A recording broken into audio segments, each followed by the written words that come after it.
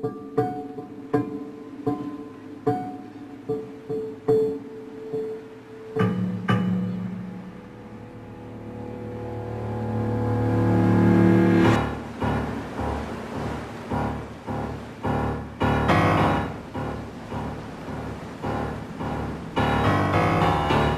say he's alive! Alive! He's alive!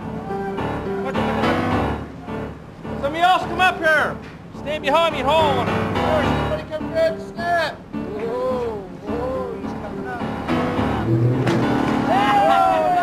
Nice one, nice one! Come on, good bastard! Let him go, don't let him go!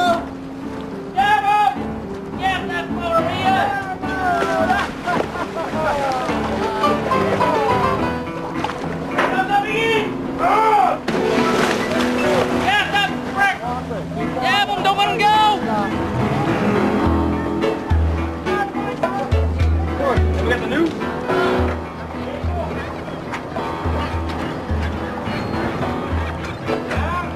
Okay, take him up! Take him up!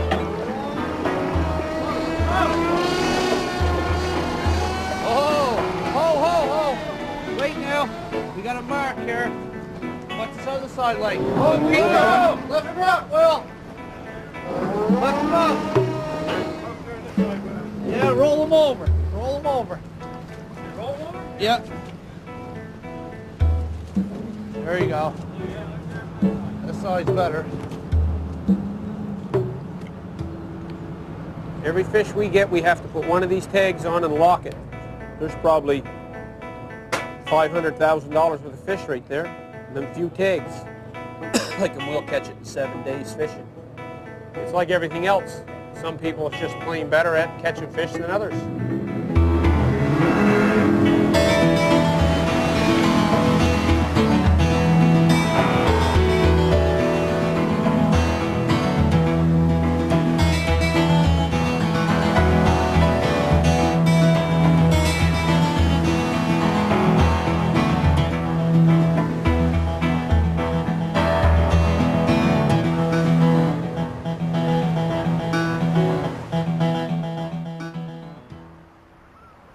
This award goes to a guy who invented fishing. He don't belong to no association. He don't abide by no rules. He does what he wants to do. When he wants to do it, who cares? So this year we designed a Pioneer Award, and it goes to none other than Louis Henneberry.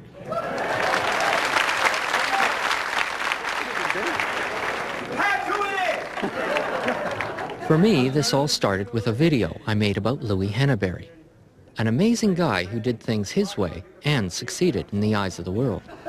Anyway, what he said's the truth. Merry Christmas, Lou.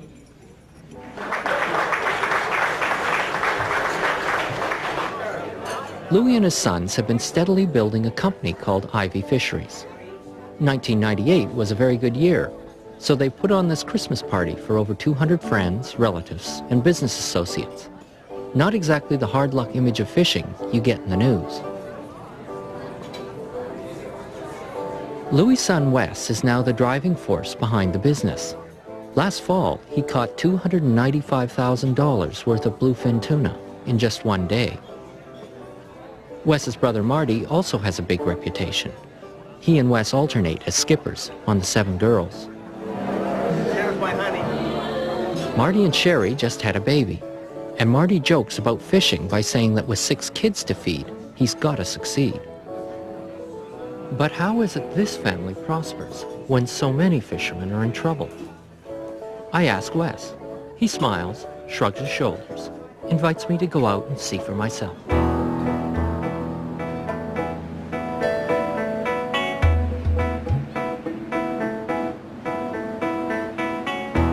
I'll admit I'm a bit anxious as we head out the harbor for the fishing grounds.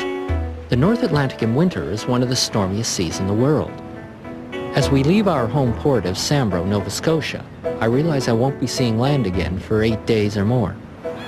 40 to 50 southeast, outlook southeast 30, so. At least I'm in good hands. Marty is skipper. The past 20 years he's spent more time at sea, than on land. Life on the Seven Girls is a kind of voluntary exile. Even the boat's name, a commemoration of 7 daughters by the previous owner, is a reminder of family and friends left ashore. The fate of many people is linked to the 7 Girls.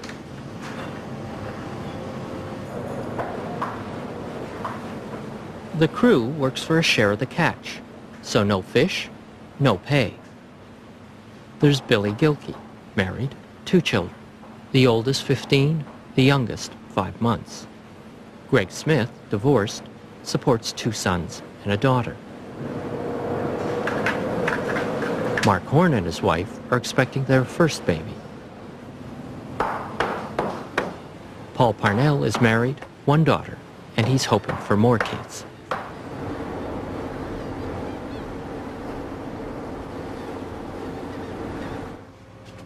The other year there I was going for 52 days. We were swordfishing out of Newfoundland. That was too long. Too long. I had a 2-year-old daughter home, didn't get to see her for 52 days. It's kind of hard to talk your wife into having another child when she got to raise it herself, raise the children herself, right? So I'm not there a whole lot. That's the hardest day of all, leaving the harbor, going back out again. And especially the longer you're home, the harder it is. You get a trip off, we get our trip off, when that day to go out again, seems like you don't want to go because you talk yourself out of it. I mean, you hear these guys going around saying, oh, you're not going to get nothing, you're a waste of time, you're going to go through bad weather, geez, you know, you're never going to make it in if you get in a storm. Oh, I hate to hear that. I don't even think that when I go out.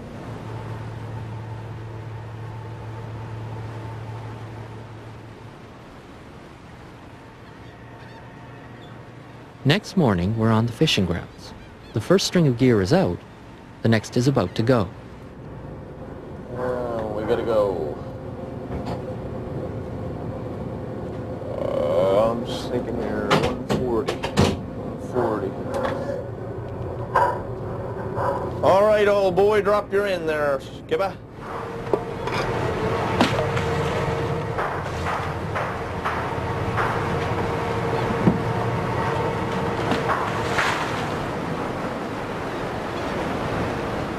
We're after a flatfish called a halibut.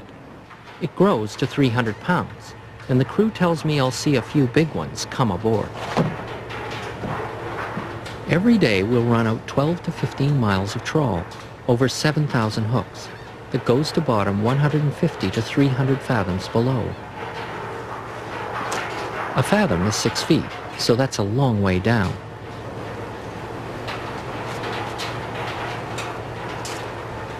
You could be a half a mile from them and miss them, right? And one string could have like 50, 60 halibut, another string have 3 or 4 right alongside of it. That's how touchy they are, right? You can get a day you might get 3,000 to 4,000 pounds, and you get a day you might get 300 or 400 pounds. That's the way it is. But if you can average out like 1,000, 1,200 pounds a day, you're going ahead. You're making money, right?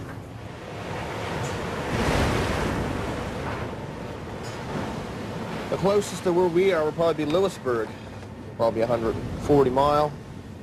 We're on the edge of they call it the Hell's Kitchen. It's a deep water spot here. It runs in the inside part of the gully here on the chart. Fishing right along this point here, from like 180 to 250 fathom, set north and south. So we're really not that far from Sable Island, really.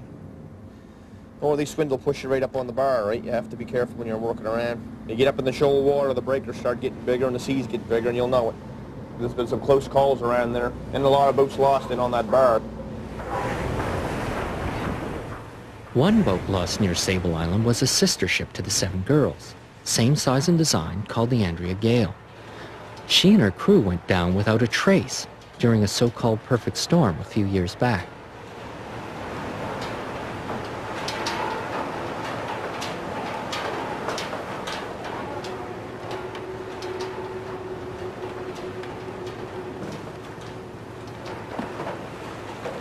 We start setting 5:30, we just got our gear, it's 8. We'll get something to eat, lay down for half hour, an hour, start hauling 9, and we'll probably be hauling right till 9 tonight again. You're getting about 7 hours sleep a night, maybe 6 to 7 hours. Sometimes you might have a hard day, you know, like you get here back till midnight, 1 o'clock. We've had that a few times. A couple of times we never even got in our bunks. Be like a zombie the next day walking around.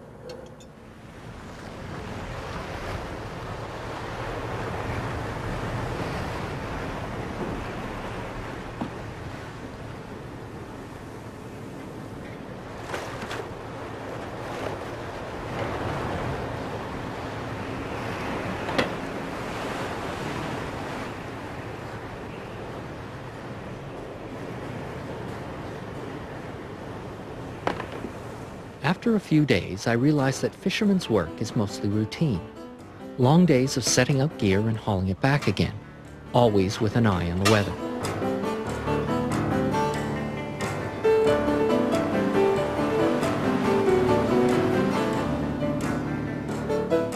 On average, about 1 hook in 200 will catch a halibut, but you really never know where, when, or how many.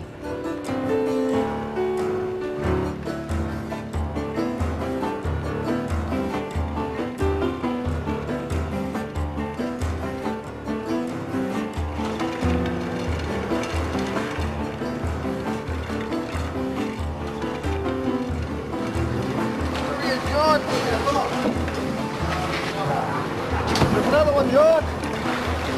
Oh, nice one, John. Nice one.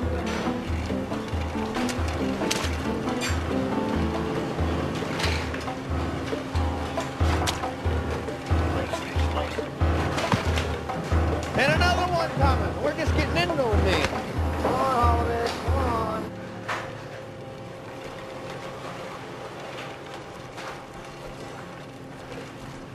Well, I used to do carpenter work, but one of my friends was fishing. He'd come in, he'd have 2,500, 3,000 licks of that for 2 weeks' work. So I said, well, I got to try that. So I went on one summer for a half share of sword fishing. And I liked it. I didn't get seasick too bad, so try it at winter fishing. So we tried that, and my first trip I went on full share. We were gone 8 days and made $2,000 in 8 days. I thought, this is it. This is for me. Hey, he's out. Ready.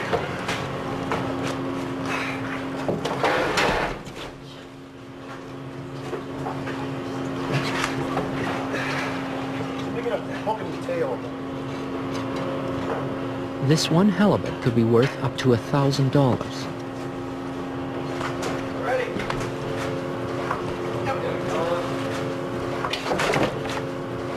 Woo, come on there, come on.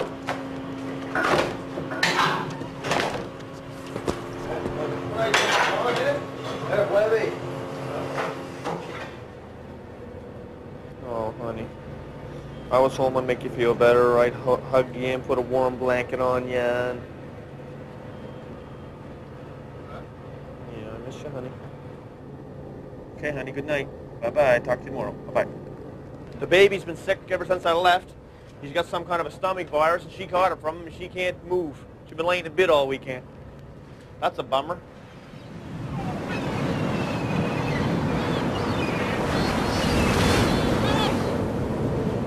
I mean, within 3 or 4 hours, you can go from, like, calm winds right up to, you know, 40, 50 knot of wind, just snap of your fingers. It's just unreal. That's more or less what happened here today. Like, first string we started home, we had, like, 15 knot, and the next string, 30 knot, and 3 or 4 hours, storm force here. Mother Nature's mad at us. We got a storm brewing up there.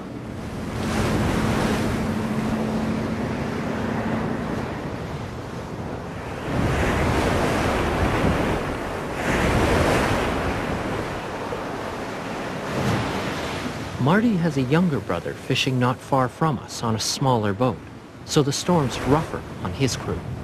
From what I can make out in the radio, they're really rocking and rolling. Yeah, how you make it out now? Rolling around, trying to hold on. It is worse now. Well, you expect to finish, but... Well, whoa. Only there on the last two tubs there. That was a nice one. Filled it right full up there.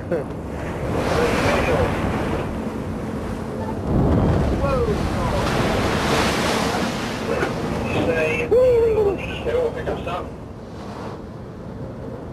Yeah, we'll give you a shout. Like I say, we'll get the next string back. All the best. Steady out, boat. Steady out.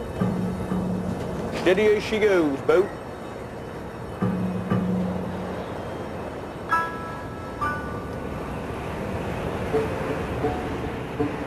My brother was lost at sea, down here in the gully somewhere where we were fishing. And I guess if you're going to die, you're going to die, no matter where you're at. Just hope it goes fast. There is the wave there that could come and smash the windows out. I would say it's so much fear, it's a respect more than anything. You could smash the windows out and things could get really bad.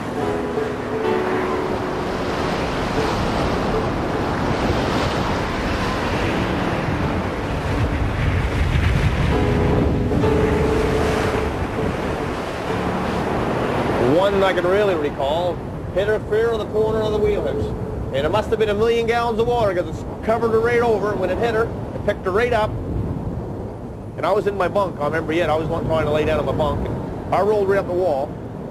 And she went right on her side, buried the whole starboard side of the boat in. And when she come back, we didn't know if she was going to upset or come back. She just laid there. When she come back, that one sea comes out of nowhere and wham-em.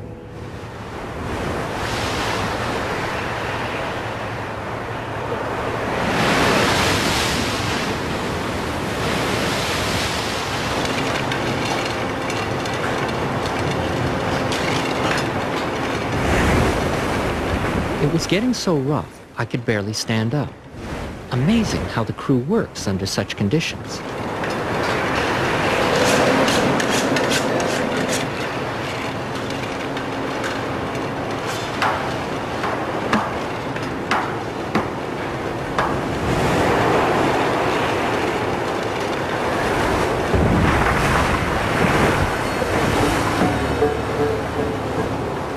I was braced against the rail, my back to the seas. I didn't even know what hit me.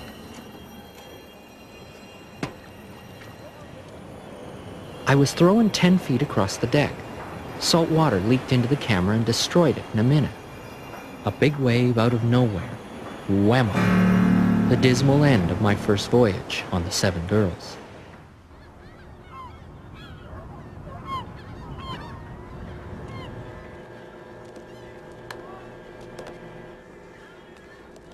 What do you think they're up to? What's that? Right now? It looks to me like they're going swordfish nuts. Well, the fever's here now. See, remembering all the big fish from last year. We're going to catch them again this year. No, we're going to catch more. You're going to catch more? Woo!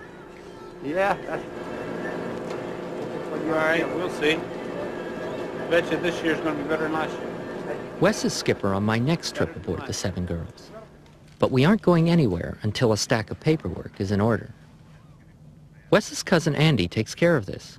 He started out as a fisherman, but a motorcycle accident paralyzed him from the waist down. Have the experimental license go right. When you take it to the Smith & White way, if you can just have it transferred directly right to the Seven Girls. Yeah. Wes is separated from his wife. His 2 teenage sons live with him. The house is also a hangout for the local kids. Swordfish and harpoon longline and shark. The company office is also here. Wes's sister Cindy takes care of day-to-day business. That's all the licenses, right? If a woman goes with a fisherman, you gotta have a very special woman. Yeah, I mean, they're not in that much. I mean, the woman is left raising the kids. She has to be father and mother both. Because, I mean, when these guys go fishing, I mean, they're not an inshore fisherman. They're not out, they're not in. I mean, sometimes they're gone, it's like I said, up to 15, 16 days. And then when they do come in, they're only in, well, maybe 2 or 3 days, that's the most. Then they're out again. Marty is starting a new family in a new house he had built the previous year. His first marriage also ended in separation, then divorce. I mean, when I go to sea, my mind's totally on my work. I might I might lapse when I have a little bit of free time to think about home, think about the kids, think about my woman. And when I think about that, I get homesick. So I try not to dwell on that. I get myself occupied with what I'm doing. And the only time I think about that when I'm on my way in. And I want to be happy when I'm home. I want to spend the time with my family. It's like two different worlds. The women don't see it that way. The women say, oh, he's spending all his time at sea. They don't, you know, it ain't that at all. No. It's just it's my occupation. And they have to respect what I do. And they got people telling them. Like the so-called friends say, well, I don't know how you can stand being with a man that's gone all the time, or doing this and doing that. I don't know how you handled the 4 kids. La, la, la, he's never around for you. Blah. That's the kind of stuff these people say to them. And they start believing it.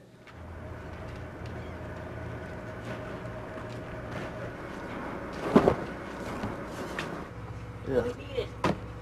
That's 2 years old.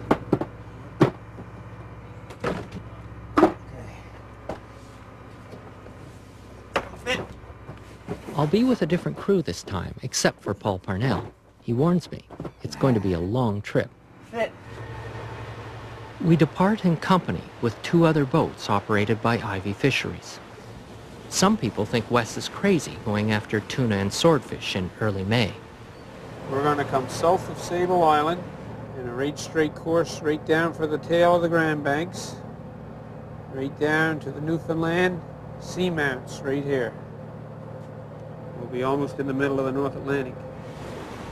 It's a big gamble steaming the 7 girls 1,000 miles to the east. In the past, there was cod and other groundfish closer to home. But now that quota is too small to make it worth catching. We're looking for from 65 to 70 degrees water temperature. It could be a hit or miss, right? It's about a month too early.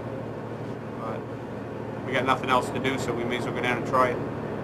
If we do get some swordfish and tuna, we should get a good price, because early in the season there's none around, right?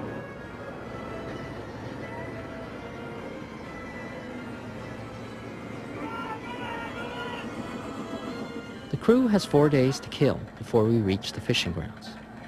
There's Jody Malloy, 26, full-time fisherman since he was 15. Brian Feener, 23, has been at it since finishing high school.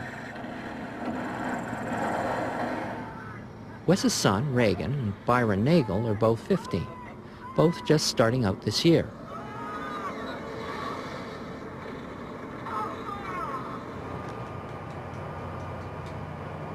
An ace or a 5? What you got? 5. Claude Rideout is a newcomer. It's only his 2nd trip. He's the reigning champ at cribbage. Don't get cocky. 12. 18. 24. 26. 31. Jesus. And I got the last goal for the game over. Woohoo! Ah! 1 hole. I don't even want to talk about it. Be good playing. I'm going to my goddamn room. I ain't coming out either. Be good pounding you. I'm not coming out. Your fuel, bait, ice, groceries. To run this boat, I'd say you're talking for this trip about $30,000 before it leaves the wharf. So we have to catch $30,000 just to clear our expenses. So in the first of the year, as a rule for us, the last 5 to 10 years has always been bad trips, right? And it's a little harder to get the crews to go, but you have to be there at the bad times as well as the good.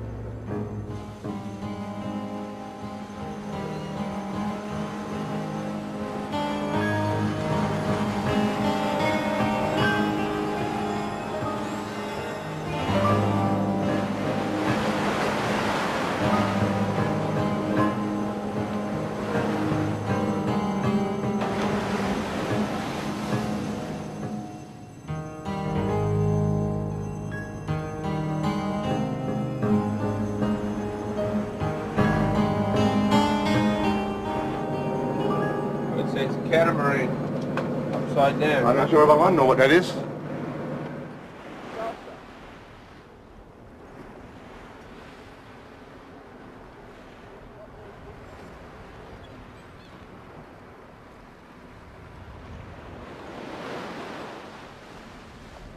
She's floating like upside down, about as high as she would upright. Yeah, okay, Roger. And thanks for reporting that, over. Roger, St. John's. We'll be standing by at 2182. We found out later this sailboat was abandoned a month before during a big storm. The seas were running 30 feet when the crew was lifted off by a Coast Guard helicopter.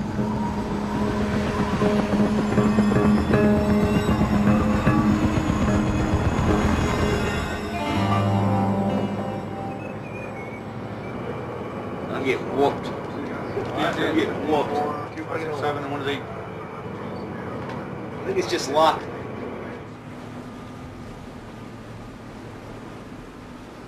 The fourth day, and the water is warming up. We're on the edge of the Gulf Stream now. We got 36 miles since we warmed it up. 34 mile, really. Awful flat since we warmed it up. Oh, it's all 63.2 right here. 63, 63.2.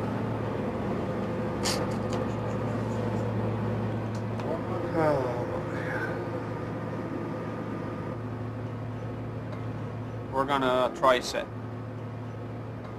See what comes out of it tomorrow, and we'll make a decision. We go east, west, north, or south. The headline spins off the drum like a giant fishing reel. Hooks are clipped onto the headline as it goes out the stern.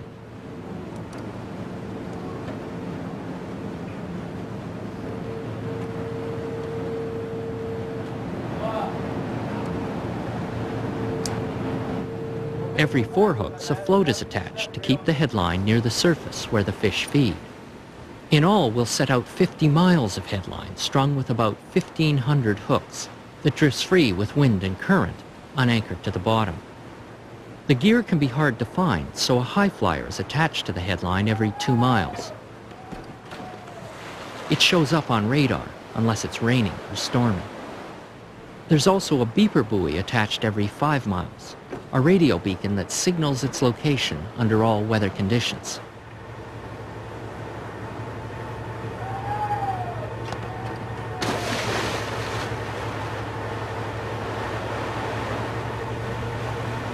We got one boat setting off to the south, one boat setting to the north, and we're setting down to the southeast, east-southeast. So, like if somebody finds an edge of water, maybe we might be able to buddy up tomorrow, right? An edge would be if we're going along here at 63.7 and it jumps up to 69.5, that's an edge of water. We would try to follow that edge of water some which way. If it runs right here on this temperature we're setting, it don't look good. Really no edge to the water here. You could get 8 or 10 fish on one section, but you might get any off of all of it. You don't know right, until you haul it back. The light sticks are supposed to attract small fish, which in turn attract big fish.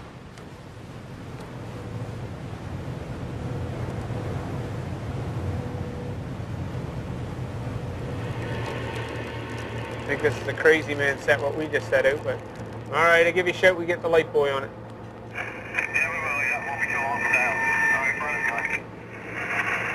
You on there, divers? Yeah, that's right. So you got her printer out?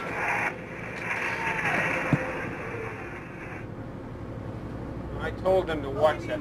I told you to watch that. Jesus Christ. Friggin' stupidity's all that was. I think the crew's a bit rusty.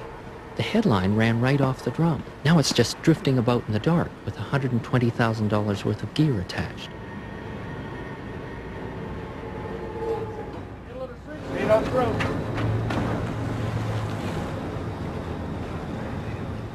Well, John, we got her out for the first day. Do you think we'll get a swordfish on it?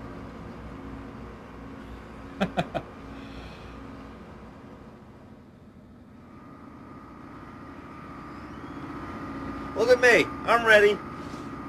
I'm twice the age as them. Look. I'm chipper and look at them. Young punks.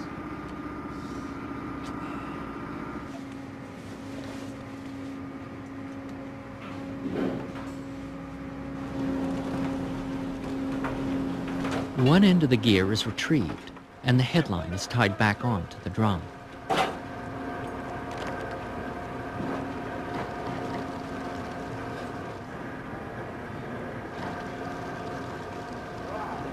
That's the first knot of the day.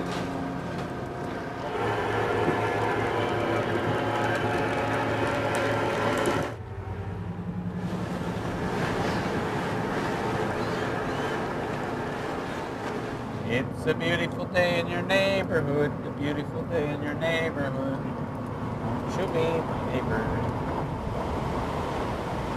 Peter on! As the headline comes back in, so do the hooks, mostly empty.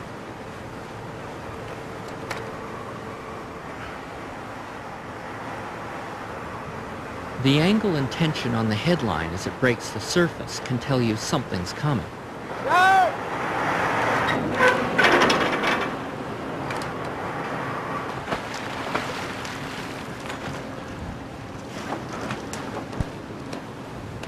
Shark. No money in that.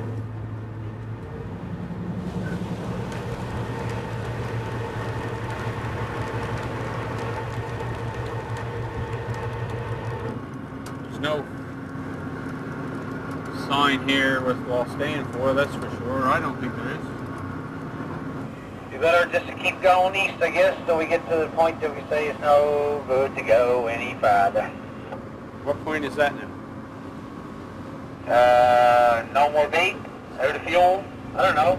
Want to go home? Pick one of them. We are home. This is it. I don't know who's going to win, Mr. Tuna or Brian. Christ. There you go. There you go. There he is. Oh. That's a nice looking big eye, isn't it?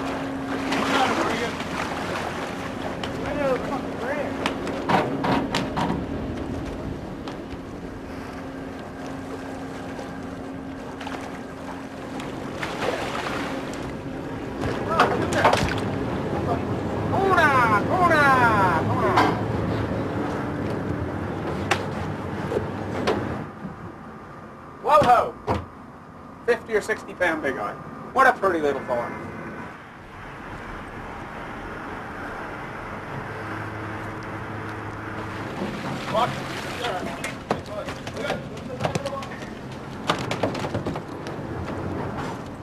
You got a mako.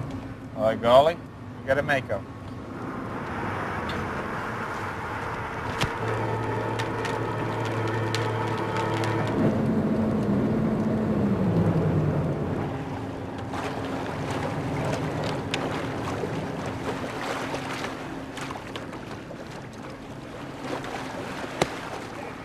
We've got half our hooks back before we finally see a swordfish.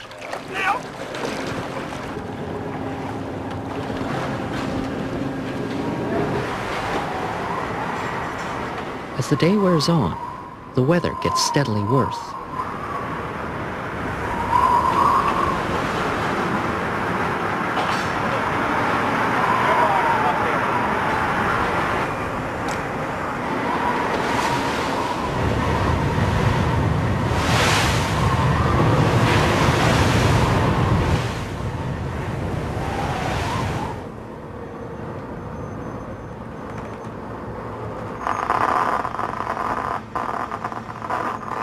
Overnight, a ship must have crossed our headline, cut it off.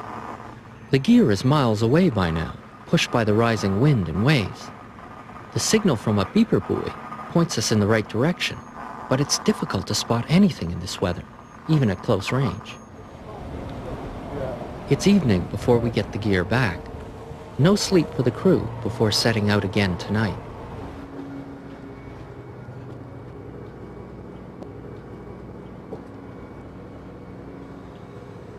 Flabby, I think, had 14 small ones, 1 swordfish.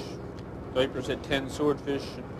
It's a lot of gear to run for, 15 or 20 small size tuna. But we have hauled out for a lot less. I try not to let it get me down.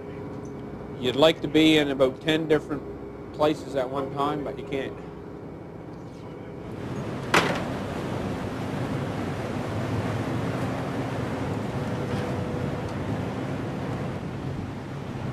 Last year there we had one day, it was 150 odd tuna, big eye and yellowfin mixed, then 40 odd swordfish.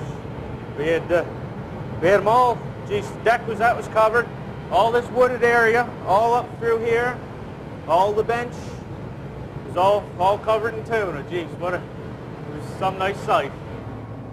Almost done. Almost done, almost got the gear out. This tuna is only small, so they won't be worth much. The swordfish are only small, they won't be worth much, so. You gotta get an 80, probably an 80 to 100 pound swordfish. Make any money. Yikes.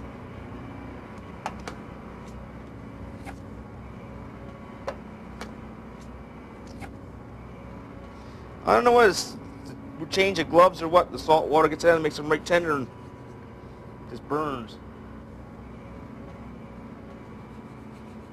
Ain't the best looking things. They're good for scratching the wife's back though. They're rough. She likes that.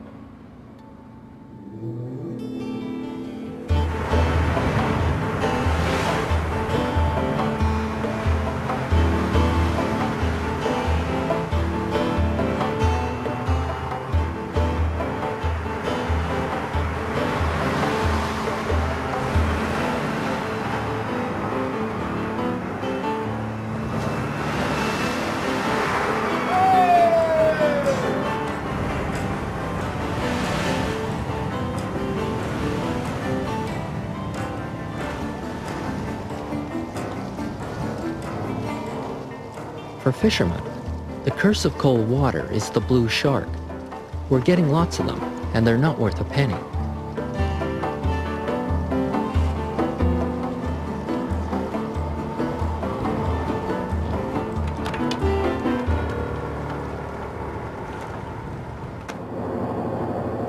Oh yeah, fuck, that's just a scratch. Yeah.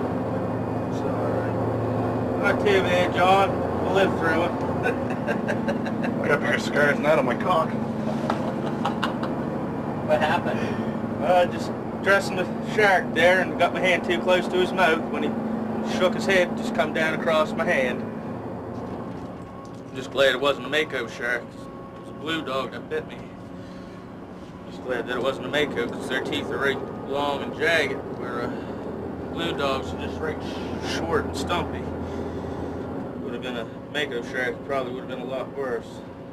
Walked past the shark up and grabbed him right there by the hand. We had to cut his jaws to get it clear. Man, it ripped his fingers just right out the end. Their teeth go back in as soon as they bite, and they rip. There's no getting away from it. Just jumped right up off the deck and grabbed him. It's lucky he never lost his hand.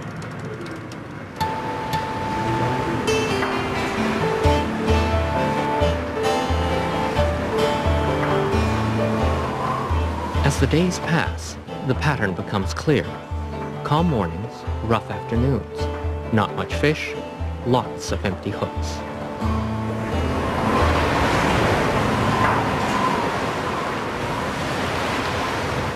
There could be lots of fish where we're fishing, you're just not taking the hooks, maybe.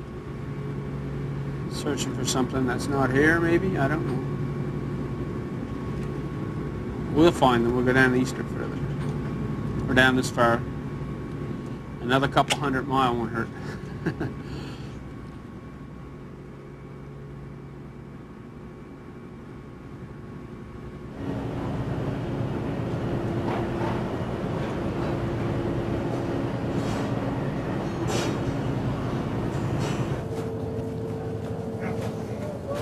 A nice little tuna.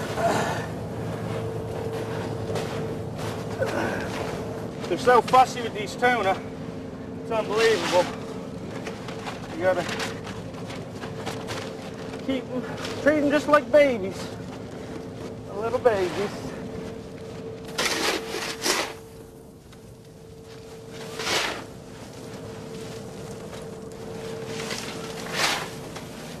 This time of year it's just a guessing game. You don't know that. We could have come out and picked up 20 fish a day. And maybe if we get in the right place yet, we might get 20 fish a day. I don't know. Why don't you guys take the wheel and I'll go back and haul the gear? See if you fellas can do any better. Because you're going to get it back sometime today. What's that supposed to mean? That I can't haul that gear every bit as fast as you or faster? I've forgotten what we take at snaps. You know, you can't call my snaps. I'm telling you. This is our fourth set here. Should have been our 5th set, but we didn't set today because we got the gear back yesterday afternoon. We decided to go east looking for water. I think we steamed 70-odd mile last night till about 11 o'clock. Never hit no warm water. The water was too cold, so we're working our way back to the western. I'm determined to stay out till we get a trip. If we could get like 12, 15,000 pounds early, to get a half-decent price for them, would be a trip. But we got a long way to go. Happy birthday. I forgot all about it yesterday when I was talking to you. All right, I'll see you when I get in. Okay. Love you. Emily there, she's only 5, and like I'll go home and she says stuff and does stuff that you wouldn't think would even come out of a 5-year-old's mouth, like some of the words she says and stuff like that.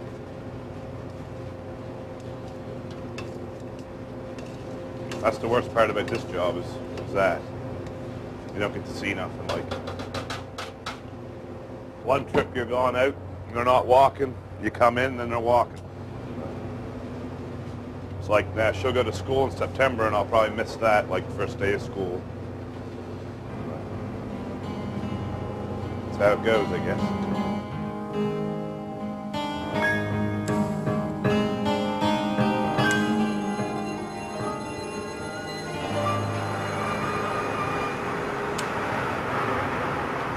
Our luck doesn't improve. Hard work, hard weather. The crew going further in the hole every day. I say things don't look great rosy right now, do they? No, fuck no. I'm right disgusted with it myself. Oh, these can't get disgusted. Huh. Just getting started. A month ago. No. It's only been 13 days since we left. That's not too bad. I'm not going for a good time. I'm going for a long time. Yeah. Ain't much to it, I'll tell you. Oh. Yeah. We're just going to keep going to the southern, I guess, till we hit water. Going to the southern, should hit something. Should hit some warm water somewhere. A flat temperature all afternoon. 51, 52.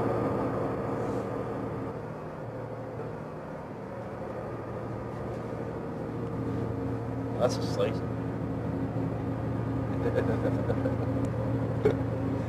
That'd be a sight and a half, get out. You should have stayed home and have been a carpenter or electrician or something like that.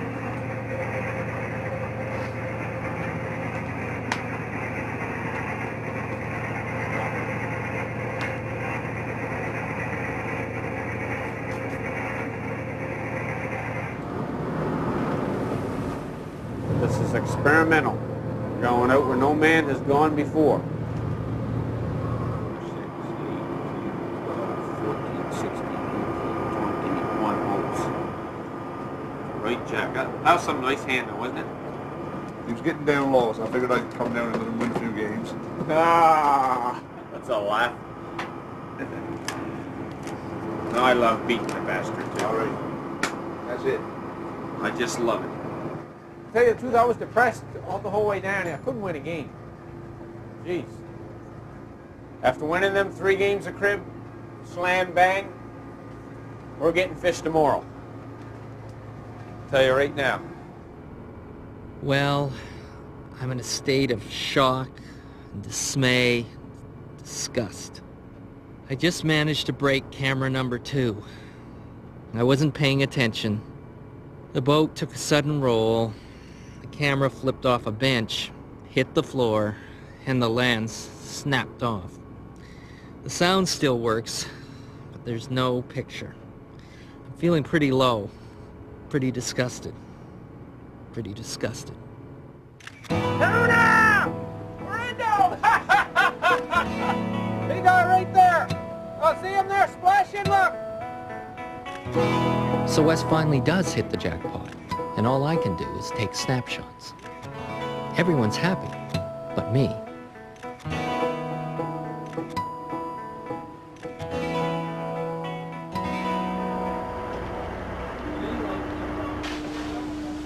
I rent a camera in St. John's, Newfoundland, where we land after 19 days at sea.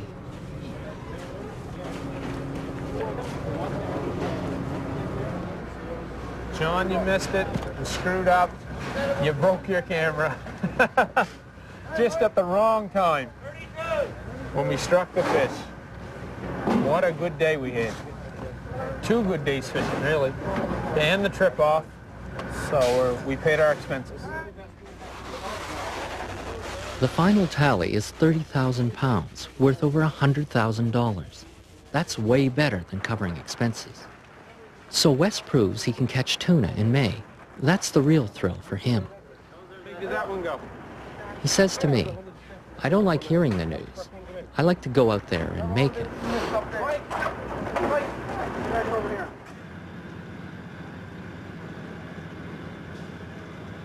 I joined Peter Campbell and a load of swordfish off the 7 girls headed for Boston.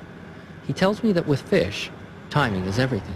We would have been there at 5 a.m. this morning, their time. Now we're going to be about 9 o'clock. There's a little bit of fish left over from the other trucks. They want to move that first. And if the truck gets in here early this morning, then all the buyers are going to say, hey, you know, I want the new stuff. The old stuff isn't going to get sold, and the other trips are going to have a lower price. Not always is it good to be in there early. Boston is the seafood distribution center in the East. Fresh fish arrives here from around the world, and the big problem is keeping it fresh. As a broker said to me, it ain't like wine. It don't get better with age. Charlie DePisa is at work by 4 a.m. For a fish broker, every day is a race against the clock. We have to sell the fish for the highest possible price, but we also have to make sure that we do sell the fish. We want to make sure by Friday we're out of, 90 to 95% of that fish is gone out of our store. The 93 and a 90 right there. And there's a 93 in the corner. Now the next one.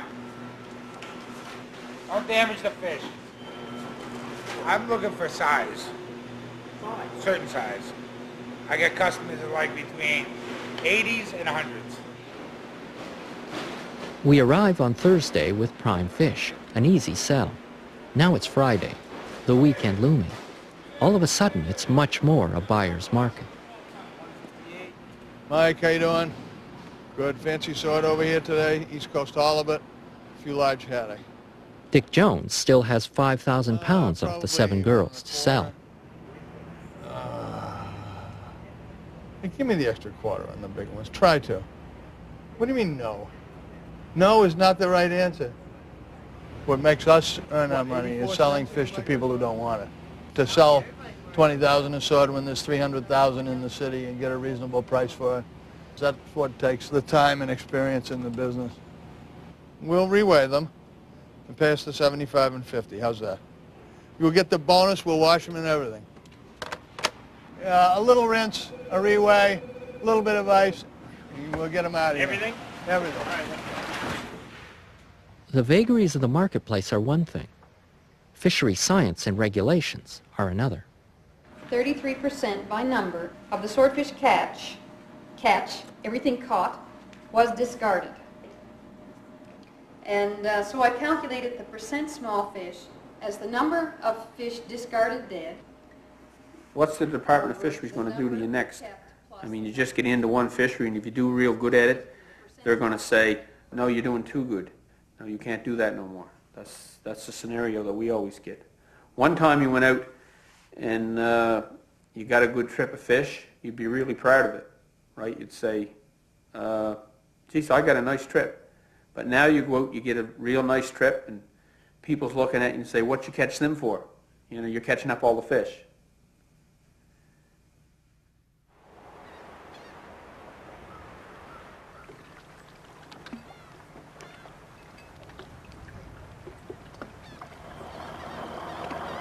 It's mid-August. I'm in Fermuse, Newfoundland. The 7 girls lands here because it's closer to the fishing grounds. 2 of Marty's sons also come aboard. Right now I got Billy here helping me out. The other guy, I don't know where he's at. He's probably aggravating somebody. This is the last trip before school starts. Got to go make a man out of him, John. Can't let them wimp off. Any summer vacation. Gotta start them out young.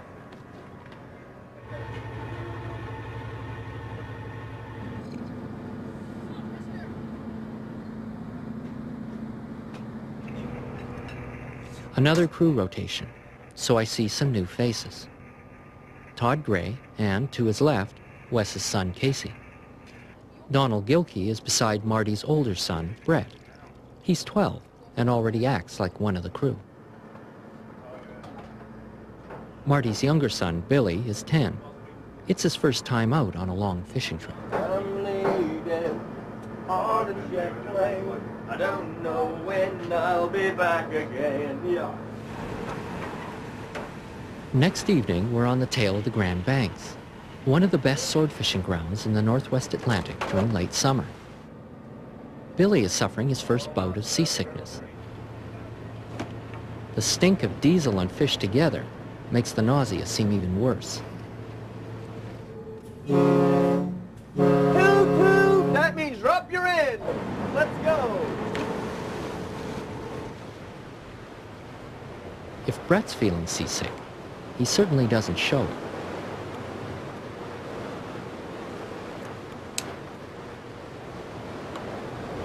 I mean, I didn't want to grow up. I didn't want to get into nothing like this. I didn't know what it was all about until I started doing it. And I hated it. I'll admit it when I first started. I got seasick. But when you get seasick, everybody hates it. Oh, I ain't going no more.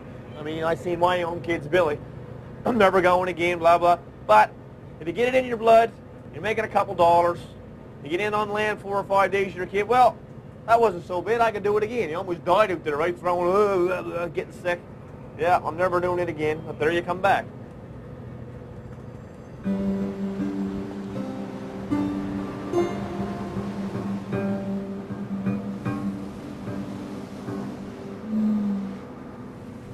All right, this here, John, this is the big picture, zoomed out. This is a satellite picture of the water. Right here is where we're fishing. Here is this northwest corner right here, as you can see. We're up in here right now. And the dark blue patches are cold, 62, 60.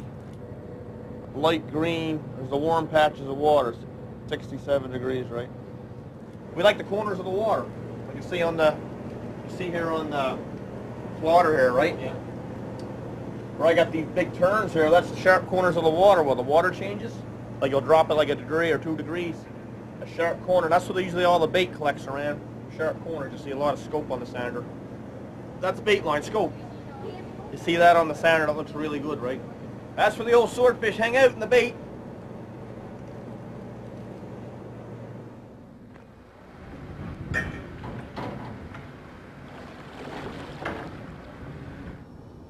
He's missing all the action here. Billy, get up and see the action.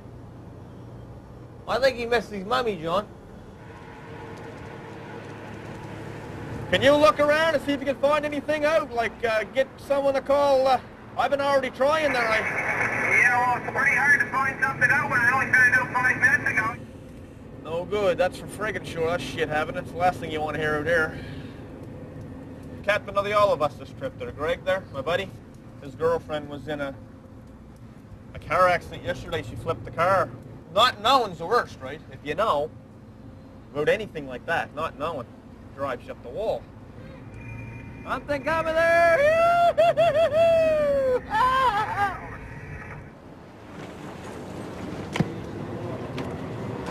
We're into him. Don't tell nobody. Quick, be quiet. Woo! Shush. Keep your mouth shut.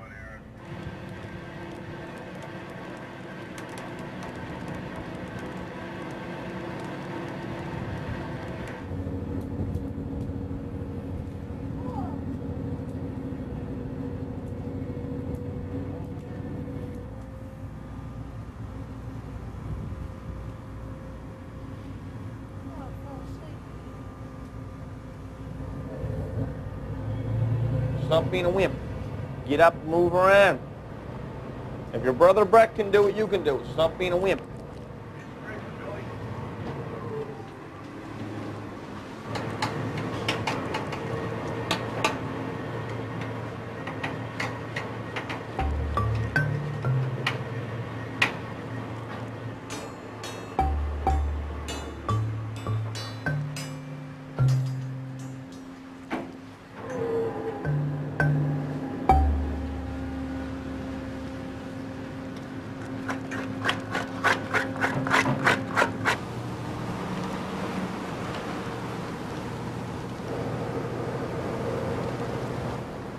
We went looking for our gear here. We can't find it here. Big ship cut us off. Our gear all went in cold water. Right in the ship's lane we are here. That there is a great big pile of rain. It's all around us, right in the center of it. There's the only thing you get going for you is your beeper buoys. We're not that far from it here now. He's showing a Billy doing what he does best. What a pretty little boy. We got to work as a team here, pal. Man, oh man, you can't be ganging up on your father like that. Do some of that energy back there on the deck.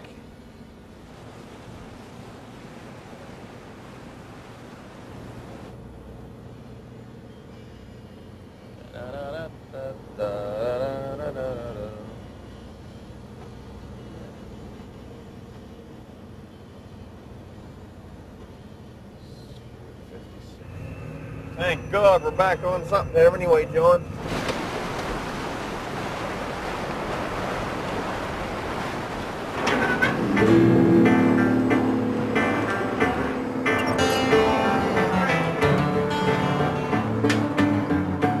You're working quick because you got 40 miles of gear in the water and you got to get it back as quick as you can. I can say all the guys that fished with us, there ain't one of them that say they never had an injury. I mean, Gumpy had his teeth knocked out. Hook hit him in the mouth, and Mark, he had his ear tore off. Billy, snood line hit him in the eye, crushed that. Now Harvey there, he started taking clips up the rail and he got his thumb tore off. Lost the whole top of his thumb. You have to be thinking, your mind has to be focused the whole time on what you're doing. Taking clips, especially at the rail, is the most dangerous job. The gear's coming at you.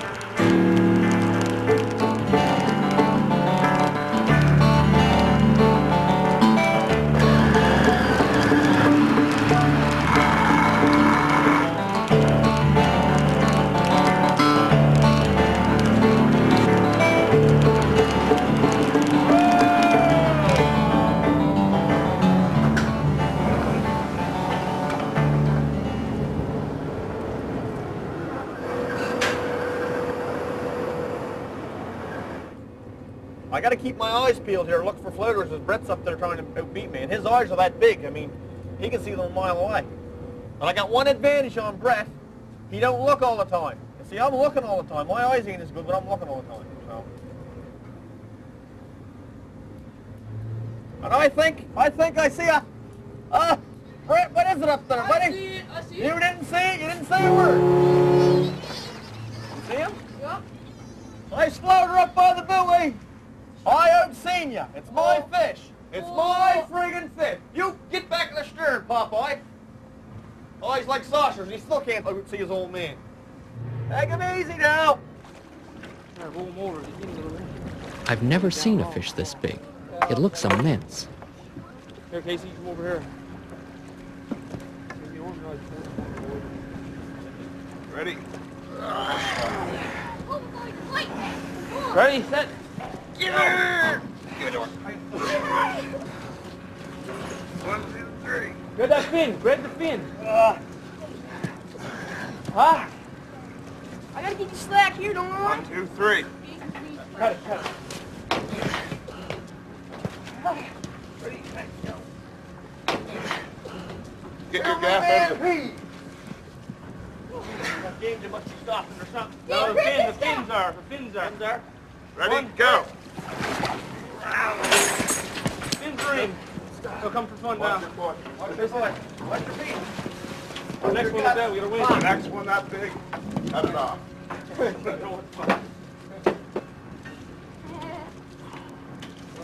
Big fish.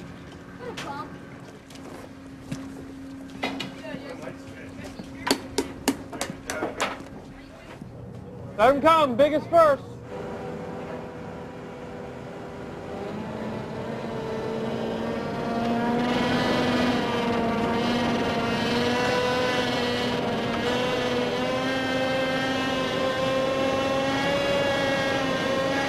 Down. Down. Whoa. Down. All right, clear up.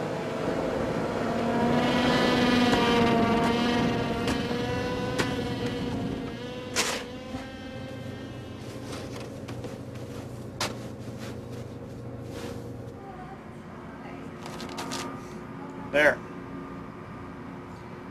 Better than nothing. Day's work. What did we get? 2,000 pounds, 2,100.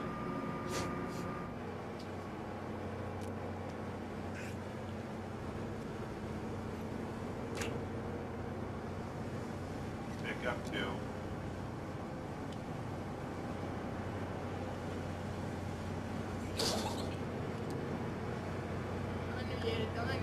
Last guy.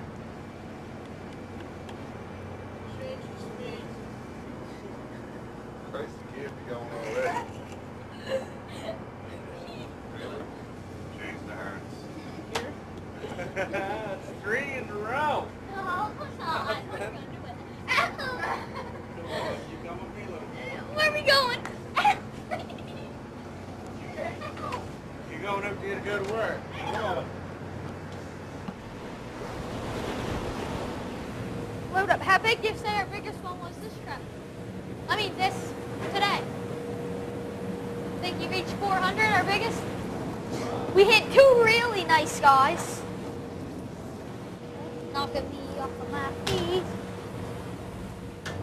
Well, I guess the best way to explain that I got into fishing was big enough to go down around the boats. So all I did was hang around boats. My 2 brothers were on the Bonnie Lou 2. The Bonnie Lou 2 was lost at sea in '88.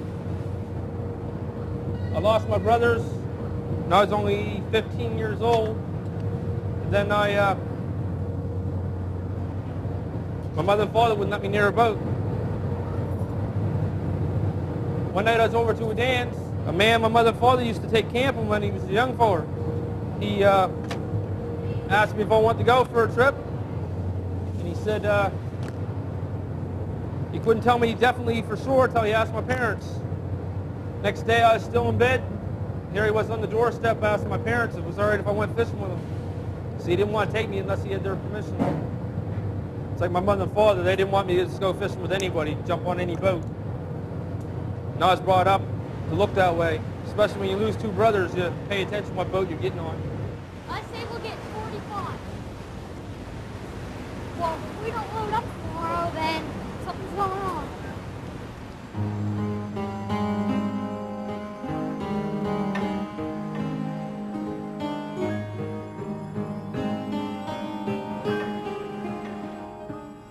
Each man takes an hour's watch at night.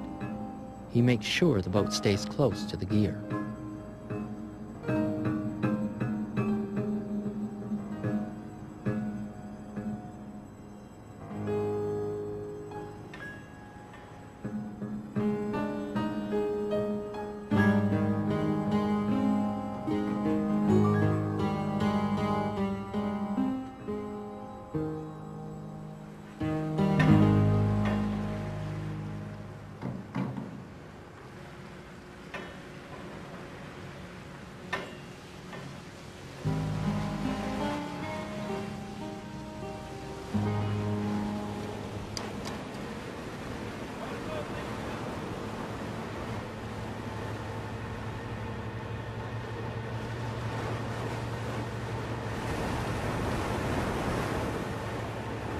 Well, the first night we tried 60 to 61. We got a little day's work. Yesterday we tried 62.5 to 64. We got a good day's work. And we're a little shade warmer again today, like 63.5, 64.5. You gotta feel it out. You gotta keep setting around until you find them. Well, if this is a swordfish, I'm going to be so happy. I think it's alive. Of course, it's going to give us a battle if it is one.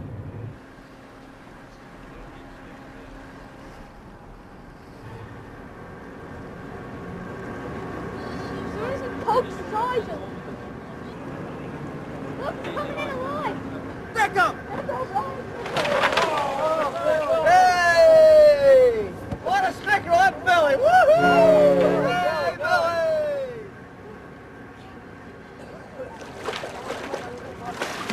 Casey, look what we did! Here we go.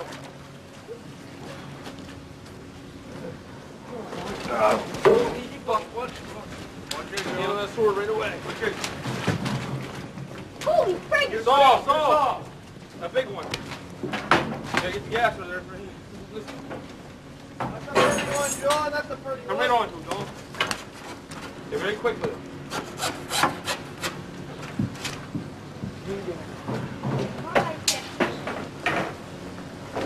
All right, Billy. Put cords on him. Stop.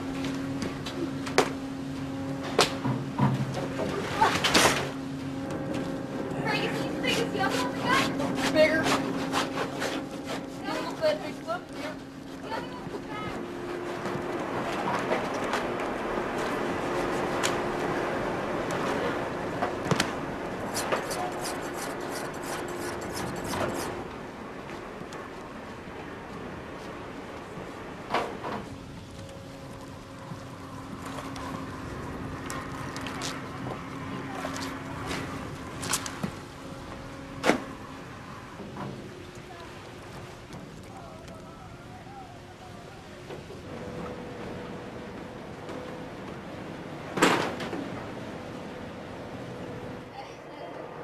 You know you're not supposed to hit the captain? I'm gonna get you in the abdominal stretch. Oh no, not the abdominal stretch. Ah!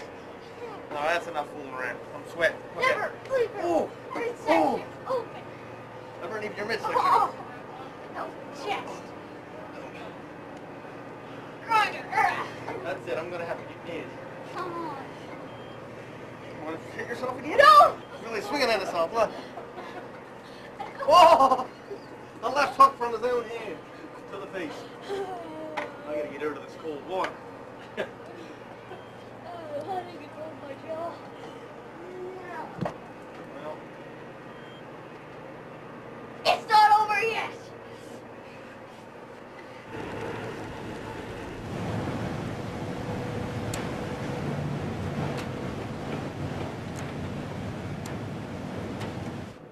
So how's the baby? No, Dad. No, no. Dad, don't. It's on my hair. Don't, Dad, please don't. no, go sit there. You gotta hit me no more.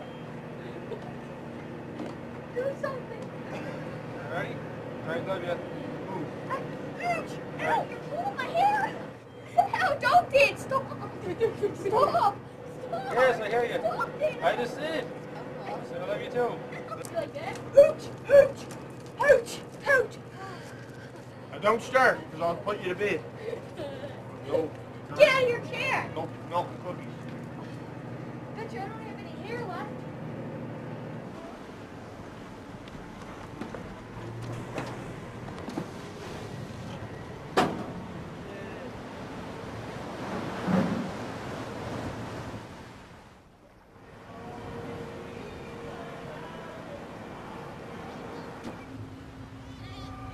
Good doing, Skipper, you know, like this big day here today, you know. Oh, yeah. Oh. Gotta go get him. I think we got something big coming here, boys. Something really big. I see the buoy up there just about going right under, I'm telling you. Like this. Like this. Get a hook in the front. Get the front. Come out of him. Get him. Get the pole. We just got 20 fish off the last 4 sections. Can you believe it? I can't believe it. That's outrageous. That's awesome. One thing about dressing swordfish, you can't be scared to get dirty.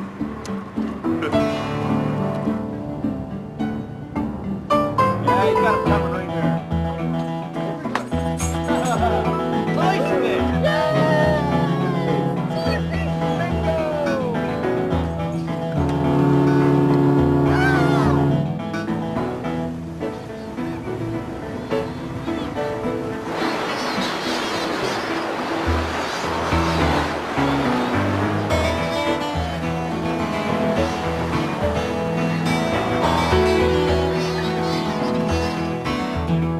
I'm almost satisfied.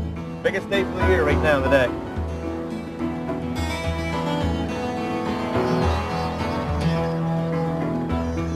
Get over here, we've been waiting for you. There you go, all right.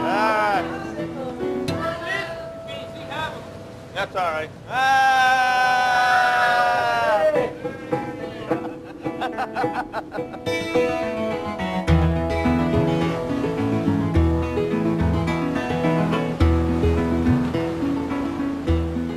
71 swordfish on our final day and my camera still in one piece. A perfect ending, at last.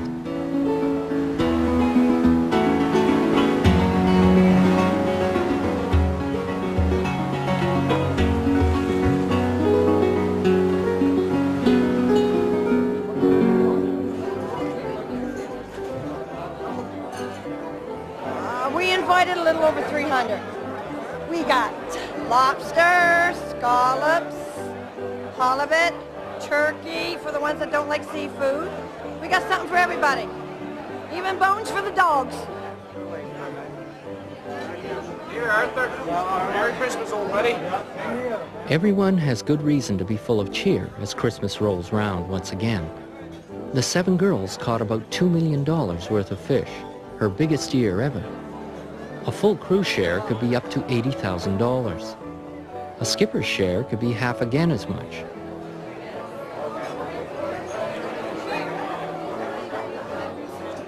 Even the brokers are here to celebrate. You want to get all parts of me on this movie, huh? This was also the year a new generation was initiated into the family business. I think that's what makes Louie truly happy. A few days after Christmas, the 7 girls will be off again. The first halibut trip of the new season. Another year begins in the life of this deep-sea longliner.